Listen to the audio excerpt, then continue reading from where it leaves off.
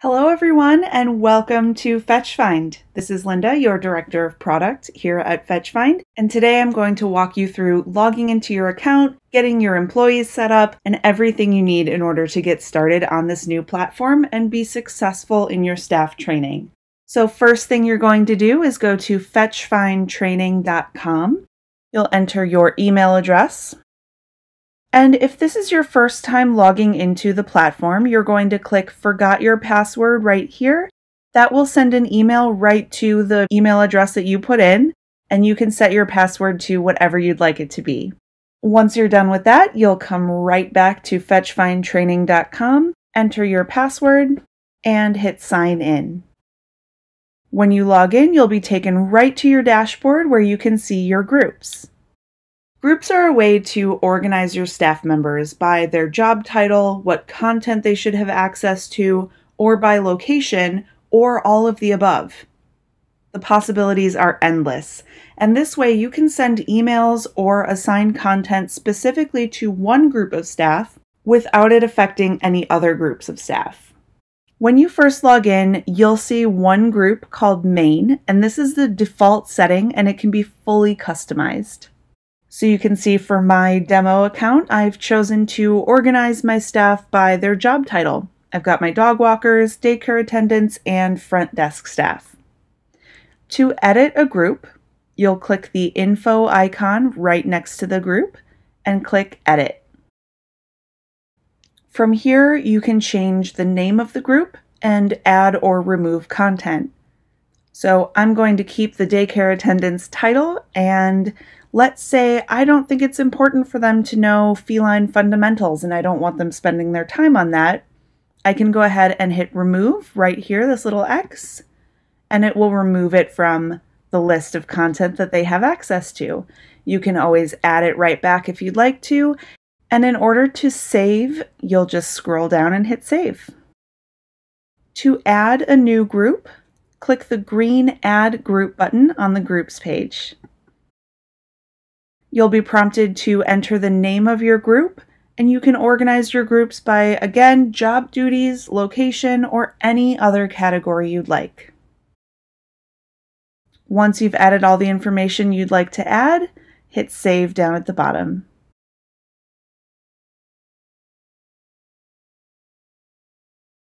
In order to assign content, you'll go into the group, hit Info, Edit, and go to the Content field.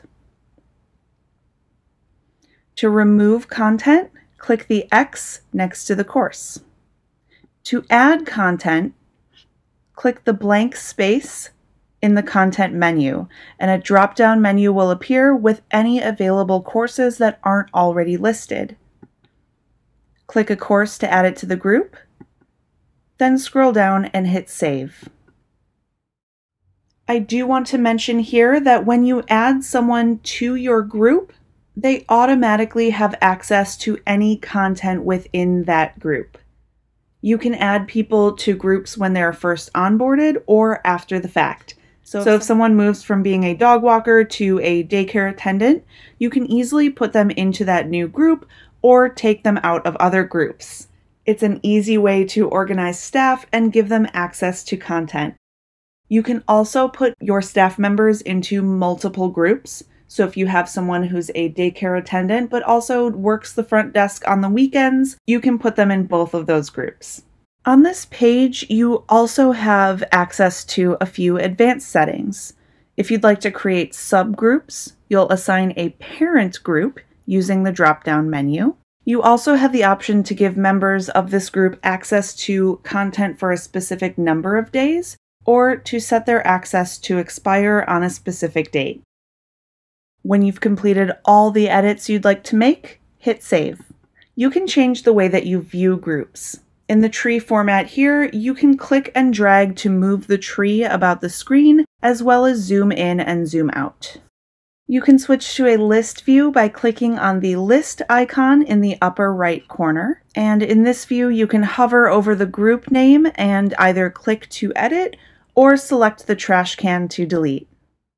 If you want to send an email to a group of learners, go to Email on the left side, and this will bring you to a drop-down menu where you can select the group or groups to receive the email. You can choose multiple groups, as many as you'd like. Once you've selected your groups, you can create the email subject line, include body text and formatting, insert images, and even add a call to action button with internal or external URLs. So let's say, for example, we're having a sale on packages of dog walks. I can enter any text that I'd like to enter. I can add a clickable button.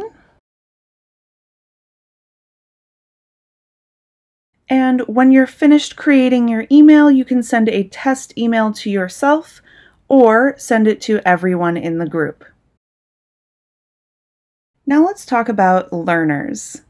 Learner is the language that we use for your staff members. When you click on the Manage Learners tab, you can see everyone who's in your account across the entire organization. Under the Last Active column, you can see everyone who has logged in along with a date and timestamp of last activity. Learners who have never logged in will go to the top of the column, and that section will be blank. You can add new learners individually or in bulk by clicking the appropriate button in the upper right to get started. To add a single learner, click on Add Learner and fill in all the appropriate information, including name, email address, and what groups you'd like to add them to. I'm going to add to the dog walkers group as well as the front desk staff group. Once you've selected your groups, you can add an invitation message.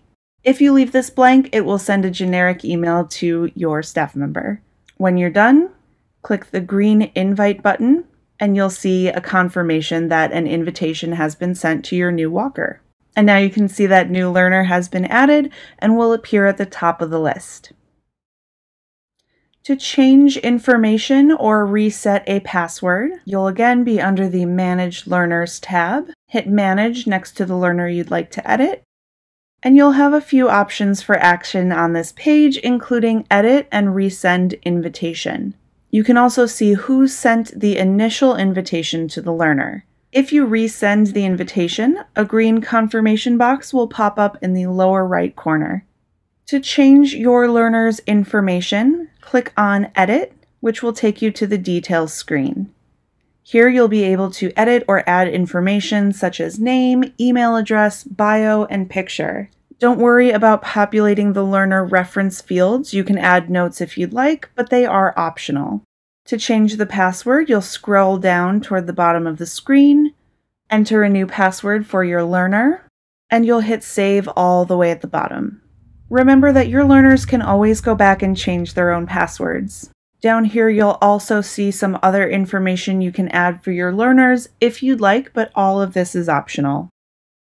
In order to disable an inactive or former learner, let's say someone quits or is otherwise terminated, you'll go to this screen, scroll all the way at the bottom, and then click on the red Disable This User button.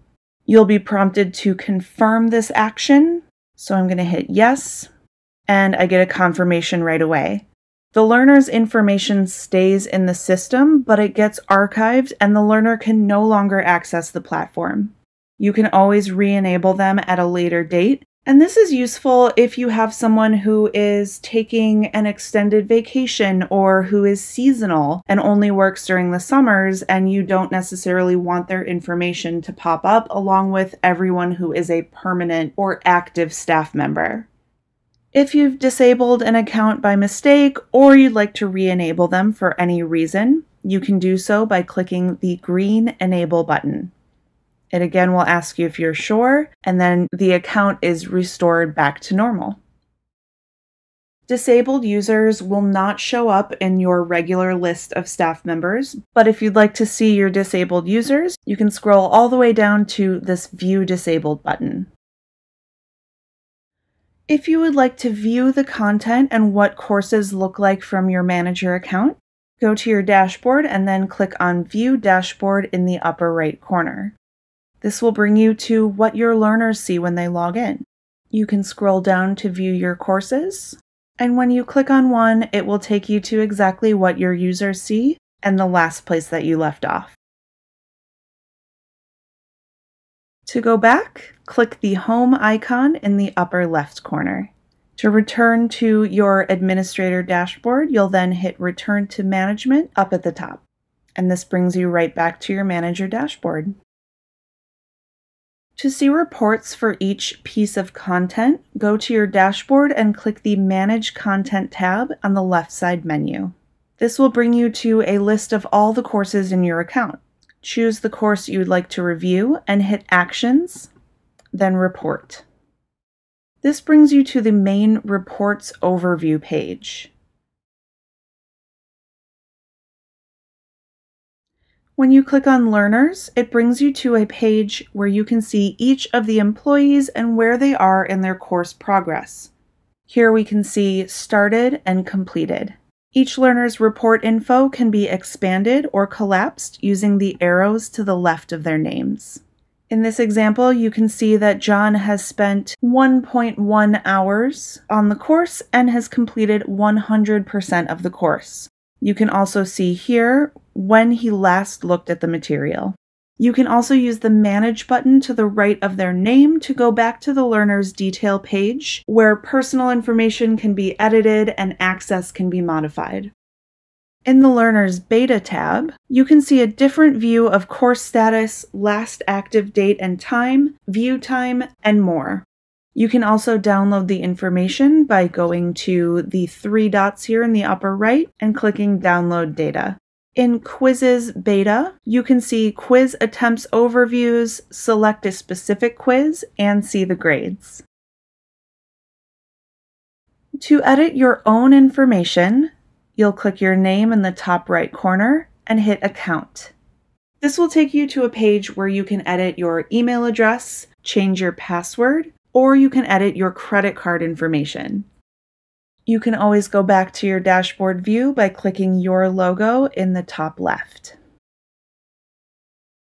Welcome to the FetchFind family. We're really glad to have you as a subscriber, and please let us know if there's anything we can do to help.